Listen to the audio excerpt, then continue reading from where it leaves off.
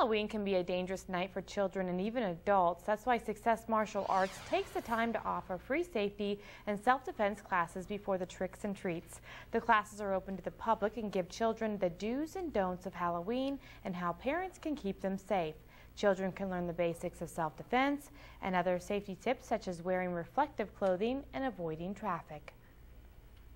We go over really just basic reminders to help make sure kids don't get hurt, because anytime there's a potential injury and we prevent it, that's self-defense.